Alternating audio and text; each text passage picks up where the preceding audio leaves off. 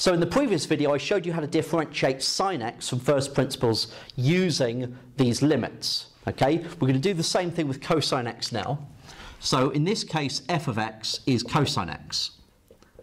So d by dx of cosine x is equal to the limit as h tends to 0 of f of x plus h, so cosine of x plus h, take away f of x, so cosine x, all over h. So just as before, we split up the cosine of x plus h into its, using its compound angle formula. Okay, so we can split that apart and say cosine x, cosine of h, take away sine x, sine h, and we've got to take away the cosine x on the end as well, all over h. We then want to factorise to have cosine x and a sine x. So we're going to have cosine x, and I'm going to put the cosine h in a bracket, and we've got that take away one lot of cosine x there as well. And let's factor out the sine x as well. So sine x, lots of sine h, all over h. Okay.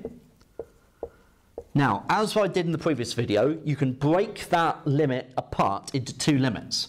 So we've got the limit of cosine x, lots of cosine h, take away 1 over h, take away the limit as h tends to 0 of sine x, lots of sine h, over h. Now, because the cosine x and the sine x have not got h in them, okay, they aren't going to be affected by the limit, so you can bring those outside of the limits, like that. And the same here, so take the sine x out. So we've got left with the sine h over h. So the limit, as h tends to 0 of cosine h, take away 1 over h, we know up here is 0. So we've got cosine x times 0 there. And we've got the sine x times by, well, sine h over h is just 1.